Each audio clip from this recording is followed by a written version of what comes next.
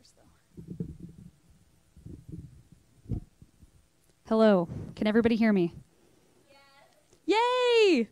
Awesome. So I'm going to go ahead and get this started. I'm going to hand the mic off to Keegan from Retrieving Freedom and let her start telling us all a little bit more about their organization.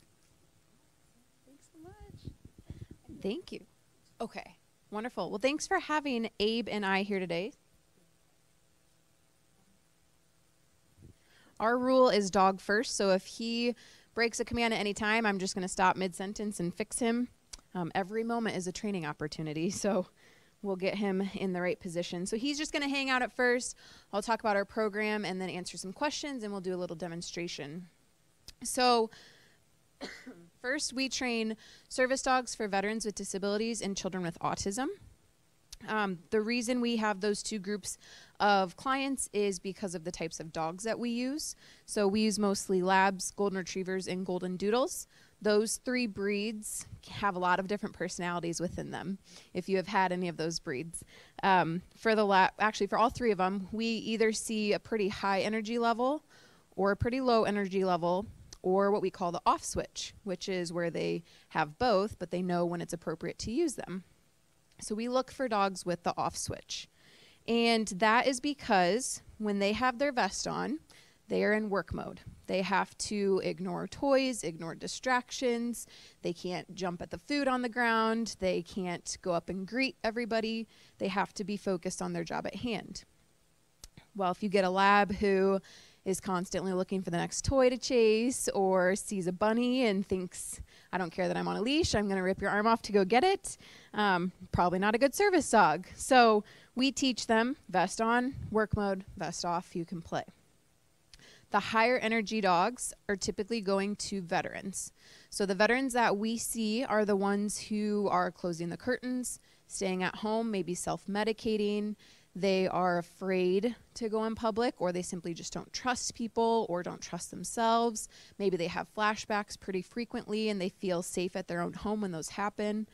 So if we give them a high energy dog who has an off switch and can sleep at night, but has more energy than our autism dogs, it's going to force them to go outside. You know, the dog is going to look at you and say, I'm restless. We've been inside since we woke up. We need to go for a walk now, or we need to go play some fetch in the backyard. And eventually it takes the force out of it, and the veteran will want to do that with their dog. They're bonding, they're having a good time, and they start to feel more comfortable because that dog is next to them and doing that with them. On the flip side, we have children who can't sit still. They're constantly looking for buttons to push or light switches to flip. We have one child that comes up and always pushes every button on our washing machine, it's fantastic. It's very fun for him, which we support. And if we were to give them a high energy dog, it's just going to ramp it up, right? So we give them a nice dog who loves sleep, but will still play fetch once in a while to get that energy out. But they're not the dog who's going to be playing fetch until they drop. They're going to play maybe 5 times and then say, okay, let's go take a nap again. So eventually, the children are physically attached to the dog through a tether system. They wear a belt, and it hooks up to the dog's vest, and it has a combination lock so they can't just take it off. And then they have their own handle, which gives them a job to focus on. So they are hooked up to their dog. If they try to run, it pulls on the tether on their vest, which is on a different spot on their body than their leash. And the dog knows, I'm feeling that tether on my tummy, I need to lay down. And then it's keeping the child from running off. So when children try, they see a toy in the next aisle, or they see a leaf blowing that they have to chase. Thank you. Down. They have that impulsivity. They just want to go. They don't think about a car could come. Hey,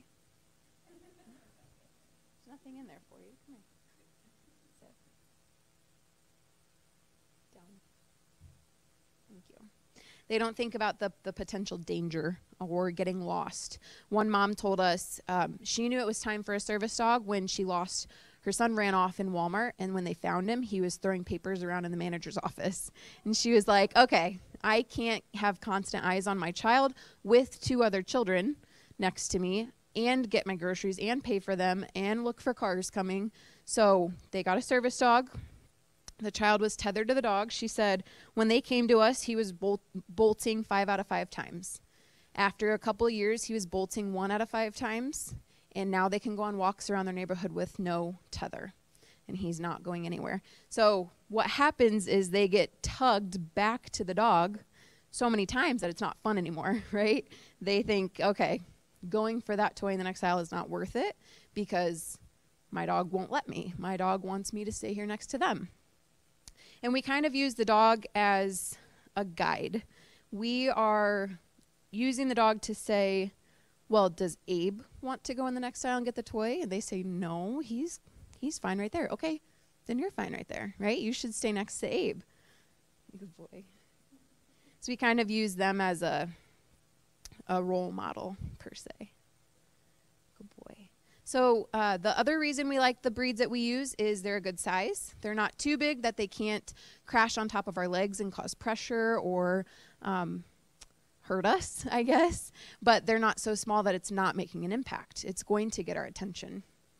They're also a good size for that tethering. They can hold back a child. Now, if a child is older, they're probably going to be able to drag them, but the dog is not a babysitter. They always have somebody holding their leash. What else? Oh, they're known as family dogs. They're nice dogs. They look nice. They're good with all sorts of people. So when we're out in the store with them, people aren't usually afraid to approach us. We can still be approached if somebody needs our attention. But I would say, going off of that, don't approach somebody just because they have a dog. And we'll get to that too in a little bit. But those are the main reasons. They're also tall enough, so if a veteran drops something and the dog needs to retrieve it, which we'll demonstrate, we're not having to still bend over to pick it out of their mouth. They can just kind of drop it right in our hand. And that keeps our veterans with maybe bad balance or bad back from toppling over or losing their balance or something like that. If they do, we have a command called brace where the dog locks all 4 of their legs and we can push kind of on the top of their shoulder blades, and it allows us to put balance or pressure onto them to stand up, to sit down, to make sure that we are not falling. Some of them will have a harness on their back. So if a veteran's walking along holding the harness and they feel like they're going to lose their balance, they can kind of pull on the harness to keep their balance that way. So they're a medical device. They are keeping people safe. They're keeping our veterans safe from hurting themselves, from falling. They're keeping our children safe from running into traffic or managers' offices. And they're just going to keep people comfortable, keep those moms a peace of mind that they don't have to hold their child's shirt or, have one parent stay at home with that child while the other parent goes to the store with the other children. It's just, we don't want families separated like that. So the dogs can really help in that sense. Good boy. Let's see, some other tasks for veterans. Mobility. So if we are using a wheelchair and we're kind of at a slight ramp and I've just had a really long day, my arms don't want to push myself up the ramp, the dog can kind of tug us up that little hump to keep us going. If we're having a hard time going backwards, they can put their feet on our lap and walk, and it pushes us backwards. Again, that brace to help us get out of our wheelchair and maybe transfer to our bed or our chair. We have one veteran who has fallen out of his wheelchair getting into the shower. So then he called his dog to him and he was able to brace because there was nothing else around him.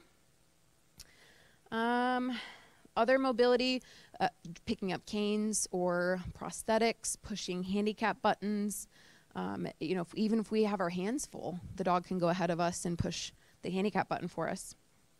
Picking up dropped items, retrieving items from a refrigerator, getting the remote off the table for us if we already took our prosthetic off and don't want to call somebody in from the next room. One veteran taught his dog, as soon as you finish your breakfast, you go into the bathroom and open the bottom drawer and you bring me the bag that's in there, and that's his daily medication. So then he doesn't forget to take his medication. His dog reminds him every morning, here's your medication. Dogs are so smart. We just have to put a task to it. They've got it all in there. What else? Light switches for nightmares. They can turn on the light so that when we wake up, we know we're at home, safe in our own bed. Some veterans prefer to be fully woken up, and some prefer the dog just snuggle into them so they wake out of the nightmare but not out of their sleep because it's difficult to go back to sleep. Applying pressure, they pick up on when our moods spike in either direction. They smell it. We give off pheromones that we can't smell. And so that's why we require so much bonding with the dog, so that they know your baseline. And as soon as we spike, they're going to try to fix it, right? If we spike super excited, they're a mirror. They're going to get super excited with us. They don't know why, but they're going to, and that makes us happy, right? Then they're right there next to us. If we spike and we start to get really anxious or really depressed, they are probably going to nudge us in some way, get our attention. They might put their head in our lap, which is called a visit, and apply pressure on our thigh. It basically requires us to pay attention to them, right? You can't ignore a dog in your lap. If you choose to, or the flashback is so severe that you don't notice them, they'll advance that and they'll put their feet in your lap and they'll maybe lick your face or nudge your neck. If we have tight fists, they might try to open our fists and have us pet them. Autism dogs will do that for children too. But yeah, just that pressure therapy. They also, I didn't call you. It's patting my leg too much. They also do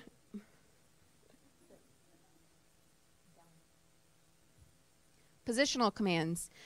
A lot of veterans tell us that when they are overseas, many natives to that country spoke very closely to them. They had very tight quarters. And so they like positional commands. Our home base is the left. They do a front, so if somebody's approaching us, the dog will automatically go in front of us and kind of cut them off.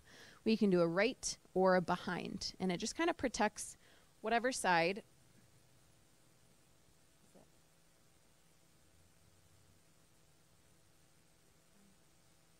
Protects whatever side we want them to keep an eye on so that we don't feel like we're constantly checking over our shoulder. Down. One veteran works in a cubicle, so she has one open wall. She also wears a headset. When people need her, they're approaching her from behind and tapping her shoulder, which triggers her. She does not like that. So she taught her dog, who sits in her line of sight, that when somebody is behind me, you sit up.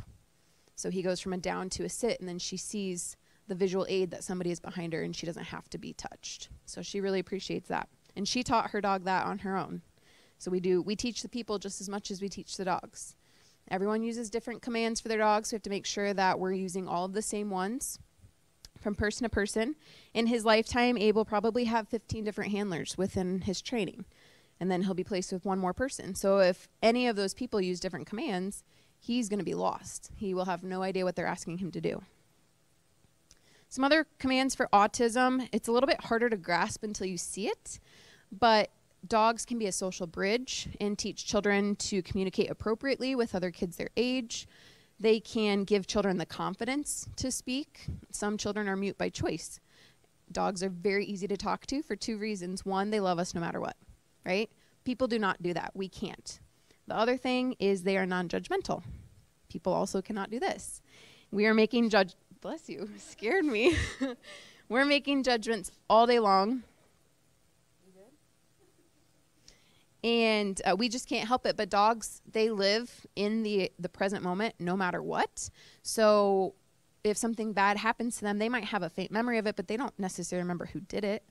My favorite analogy is to say you lock your spouse or your friend or your parent or whoever in a closet with your dog and come back 6 hours later. Which one's excited to see you?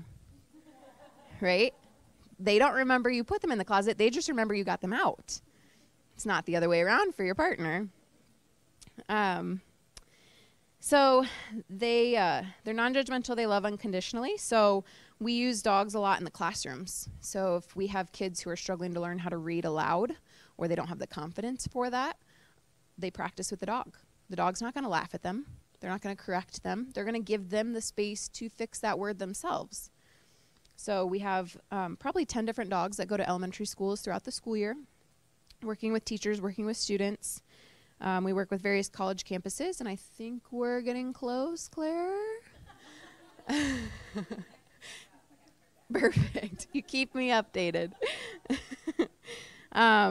But we work on Iowa State's campus, Wartburg, UNI, University of Missouri, and we have dogs there because it's a great learning opportunity for fosters. Dogs from 8 weeks to about their first birthday are raised in a foster home where they are working directly with that individual or that family, and they are learning basic obedience. They're learning their name. They're learning how to walk on a leash. They're learning what their vest means, which is probably the most important thing they could ever learn as a service dog. By about 5 months old, I would say they understand when their vest is on, they're all work. Just exposure is the number one thing in foster homes. As a small staff, we can't take 50 dogs out every day, puppies. We can't take them home and get them exposed to grocery carts and baseball games and cafeterias and all of the things that we do on a daily basis. So foster homes are so helpful. We do training for that where we're training you ahead of time and then continuous training throughout the dog's first year, just so you know what you're supposed to be working on at that age, what tasks are coming up. One foster didn't recognize that her dog was walking funny, and it turned out he had hip dysplasia at 6 months old. So he was medically released from the program. But fosters are just the most important people within our organization. From there, the dogs enter for stage 2 formal training, where they're working at our facility with our professional training staff, and they're starting to learn different tasks that could probably go either direction. And then once they're just a little bit older than Abe, who is 15 months, we're going to start to finalize whether they'll be an autism dog or a veteran dog and start to teach specific tasks for those two clientele. Every single dog will know different tasks by the time they're placed, just because every client is so different. But most dogs will have the same core tasks for their path that they take. And then, don't lick that. Once they're nearing their second birthday, probably about 18 to 20 months old, they enter stage 3 of training, which has a test to pass into. If they pass that test, they are ready to start meeting clients, where they start matching with different people. Each client works with probably 3 to 5 dogs before they find the right fit for them. We want it to be the right match before it's the fastest match. So we're making sure that your personalities get along. We don't get along with every single dog, I promise. I work with 20 dogs a day, and I do not like all of them. I like most of them, but we just don't get along with every dog, and we can't force that. So we want to make sure temperaments match, personalities match, and that they are the right size and personality to provide what you need. Okay, come here. Down. So if we have, we have a Vietnam veteran who frequently drops his cane, and he has a really hard time balancing on his own. If we were to give him a small lazy dog or a small super high energy dog, not going to work. He has the tallest, laziest dog we've ever had in our organization, who walks at his speed because he would prefer to sleep anyway.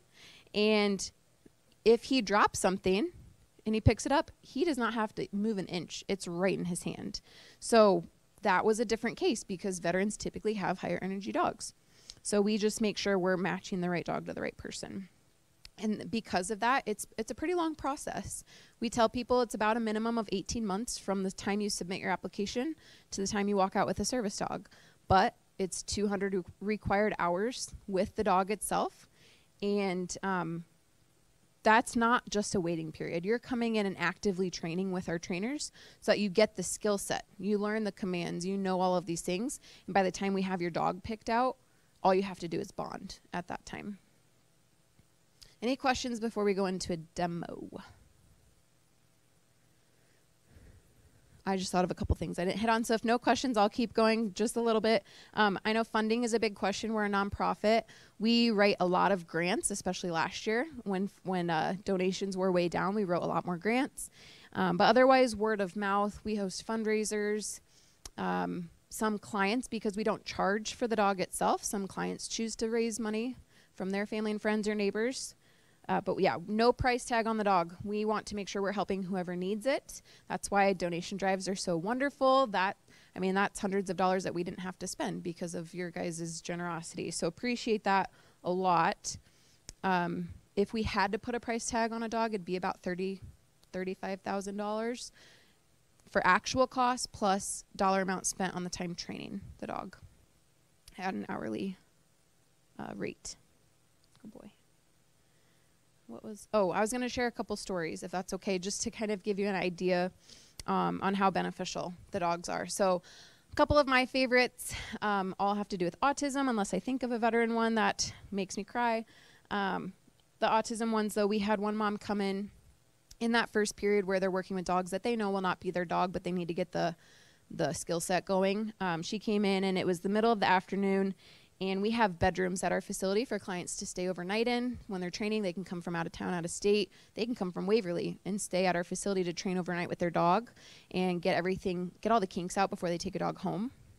So she and her son and the dog were hanging out in the bedroom, and we said, Mom, why don't you come out here? We're going to let them lay together by themselves and see what they do, because he wasn't really interacting with the dogs that much.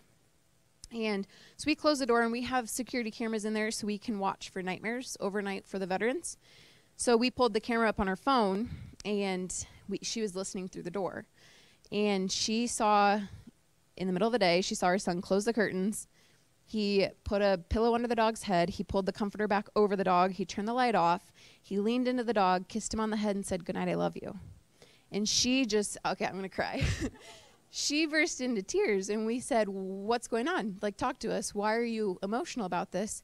And she said, "That's the exact routine I do every single night, and he has never responded to it." She said, "Now I know that he knows what I'm saying to him, and he understands." You guys can't look at me like that. Oh. So that one was pretty special. Kind of going along that, another child was 11 years old, getting his first dog. He's about to get a second dog from us. And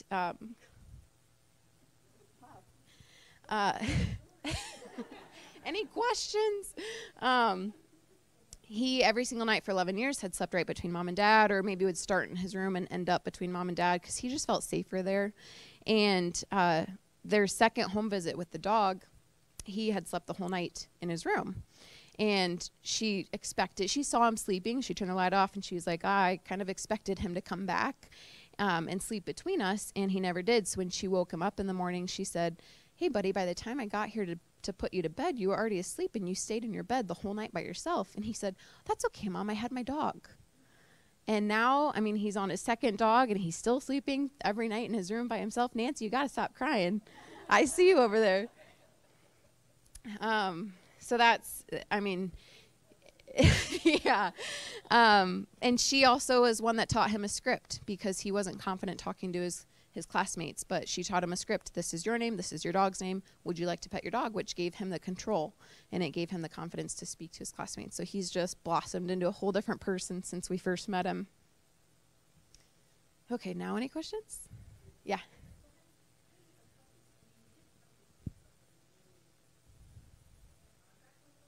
Yeah, so where do we get our dogs from? You're right. We do have breeders that we work with who maybe have a litter of puppies and they don't have all of them sold, and they want to see if we think that's a good dog for them. Or they'll say, hey, you got a dog from this breeding before and you really liked it. We're going to do that again. Would you like to look at them?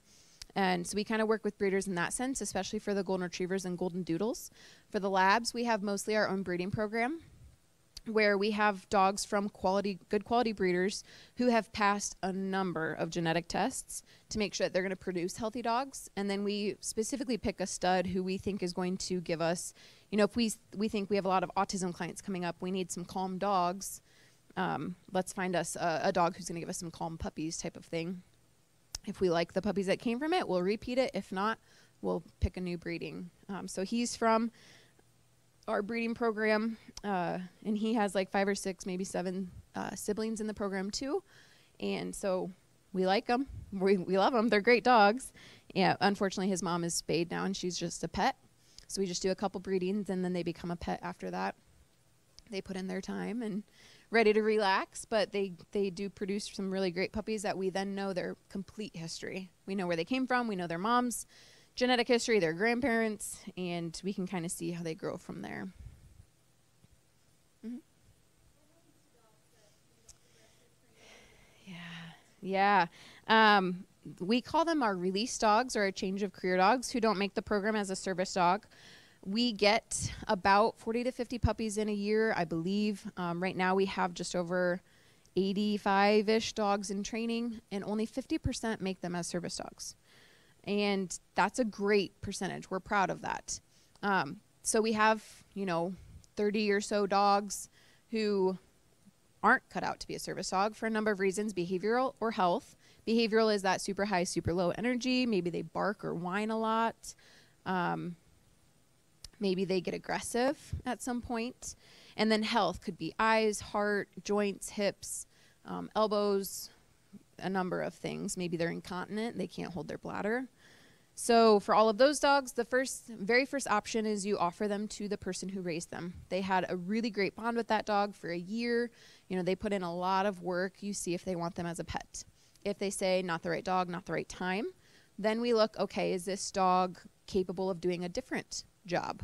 So we just had one this year that had super high energy, constantly looking for a toy, always looking for a toy, like looking for a toy. He is now in a program in California for search and rescue dogs. Yes, and he's doing great. They love him. They send us updates all the time, and that's just what he was born to do. So we have to recognize that. If there is no good job for them, they're just released out as a pet. So we find a good home for them. Some are faster to adopt out than others, depending on the reason, but we always find a good home. And I do have applications for that with me today if anyone is interested. What else? Want to see some stuff? All right. Do you need me to keep my microphone for this? Just go in here. Okay.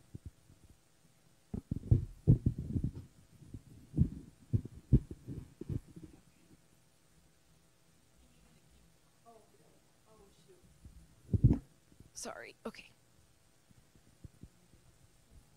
I don't think so. I just need to get his attention with some treats first.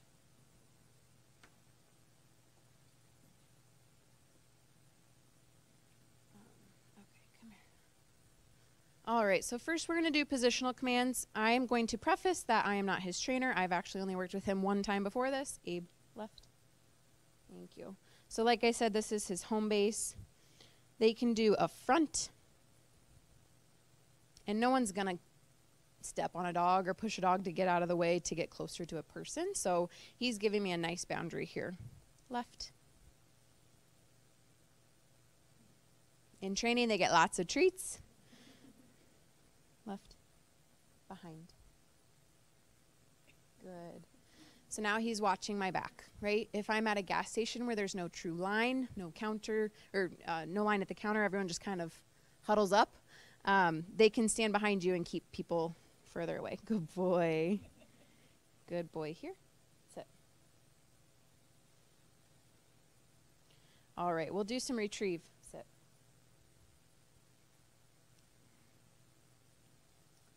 So I have 2 dumbbells with me. One is plastic, one is wood. We have them practice picking up all sorts of materials. We do metal like keys, plastic. We do phones, cell phones. Credit cards, paper bags, plastic bags, t-shirts are really difficult because when they pick it up, they usually put a paw on it and it rips out of their mouth. So we want them to work through that and keep the shirt in their mouth. Hotel keys, water bottles, crunch in their mouth. It's kind of awkward for them. These dogs have such a soft grip that they can hold like a styrofoam package of meat with the saran wrap around it and not poke through the saran wrap. So we love these breeds.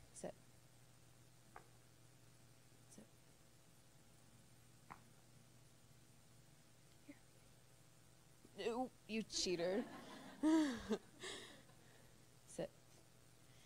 Now that I know he wants that, I'm not going to let him get it. So we're going to go for the plastic one first. Here, leave it. Sit. Get it. Bring. Give. Good boy. Sit. So they bring on command. They'll hold it as long as we need them to on command. Get it. Bring. Give. Good boy. Sit. Get it. Hold. Hold. Hold. No. Sit. Good. Give. Good boy. Good boy. Oh. So you could see how excited he was to retrieve. I mean, you can tell he just loves working. Good boy. Those are the only commands I've been taught to work with him on. Are there any questions on those?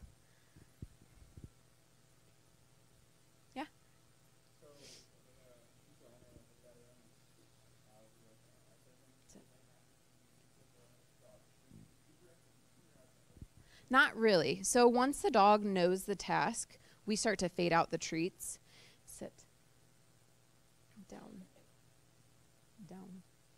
He's getting so many today because there are a lot of potential distractions, and I don't work with him that often, so I want him to keep his attention on me. But once they have that bond and they know those tasks by heart, my rule is once the dog is doing it 10 out of 10 times, that's when you add the command to it. And once they're performing the command 10 out of 10 times, that's when you remove the treats. So that's how I go about it.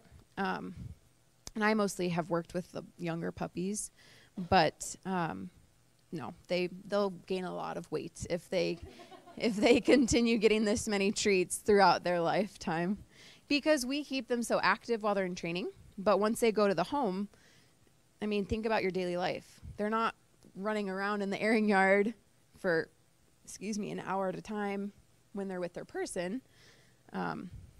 But so going along with that, when the dog is performing their commands with their person, it's actually only about 30 seconds of work at a time. They're going to get your attention. They're going to interrupt the flashback. They're going to keep the child safe for about 30 seconds, and then their job is done for the next maybe 3 hours.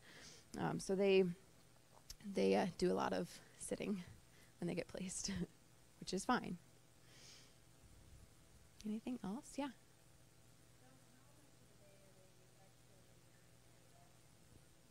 Mm-hmm. Typically, it's when they're out of the house. So when they're at home, we do a lot of training at our facility with the vest off. But when they're at home, you take the vest off, and that way, even though their vest is off, that doesn't mean their ears are off. You know, they're still focusing on their person and performing tasks as needed, but they can play and be a dog. When their vest is on out in public, they know that that's not an option. They're always working. So basically, whenever they're working all day, but they're focused on working whenever you're out of the house, is the way I would put it. Yeah.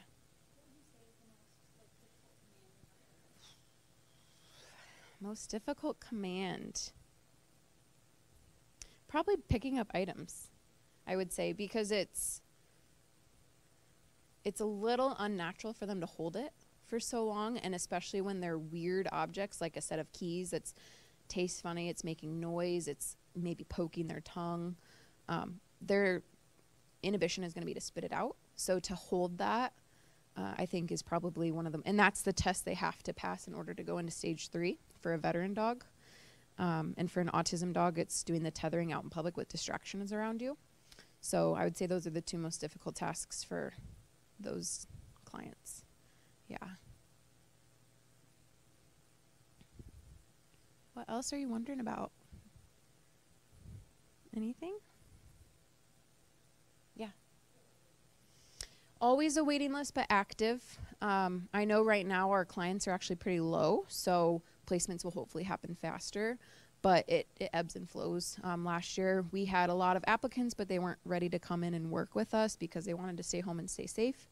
But yeah, always people ready. We'll never have enough dogs to produce for the people who need them, just because the need is always growing. But yeah, active waiting list. Big stretch. But yeah, always taking new applicants if you guys know anyone. I also have applications here with me for autism and veteran. You can also find them on our website if you know somebody who could benefit from a service dog. Please don't.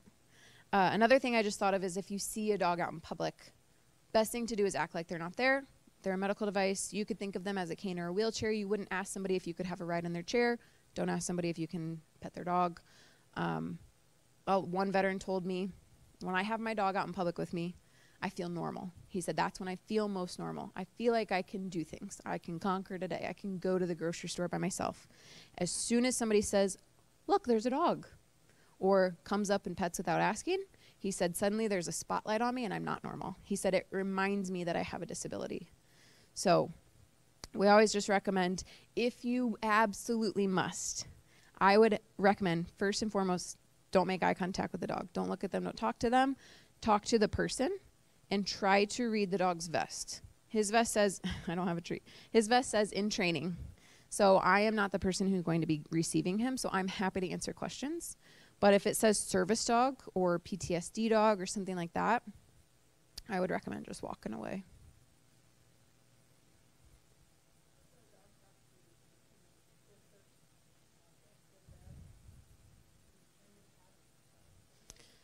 We don't necessarily train them how to tell us their needs, but we can, after a while, you pick up on your dog's behaviors. You know, if they're acting funny, they might have to go out.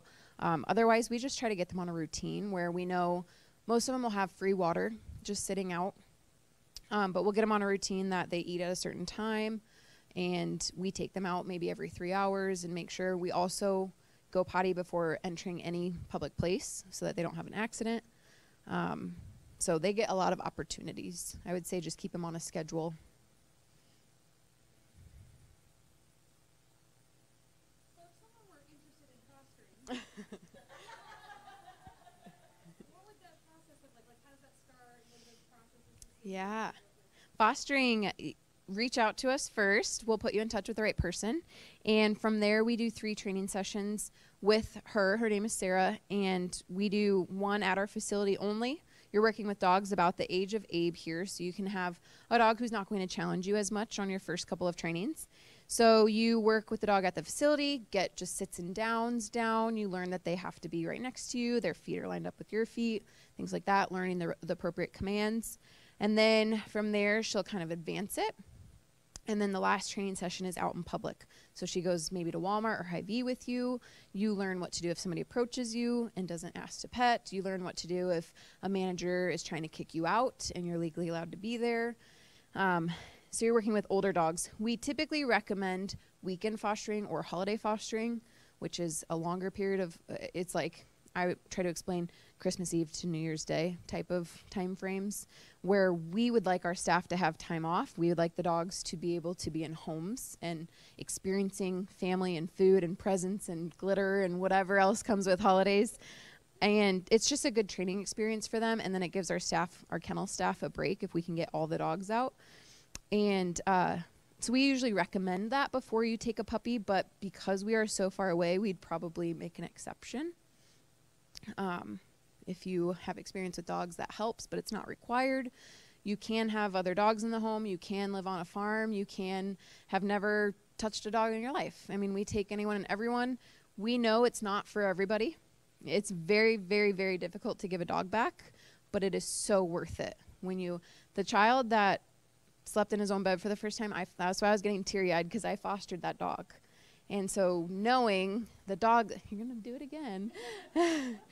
The dog that I wanted as a pet changed his life, you know, and I felt like I did something with training him for a year and knowing that he really saved that boy and his parents a lot of stress. But it's not for everyone. Definitely not. But worth it. Mm-hmm.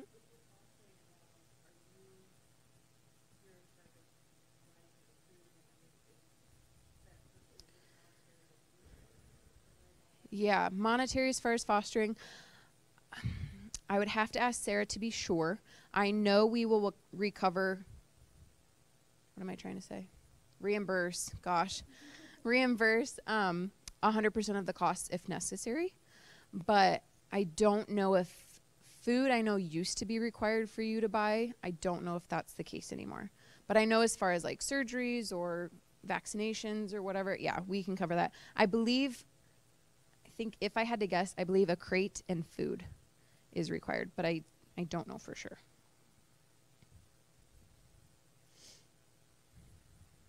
Anything else? Okay.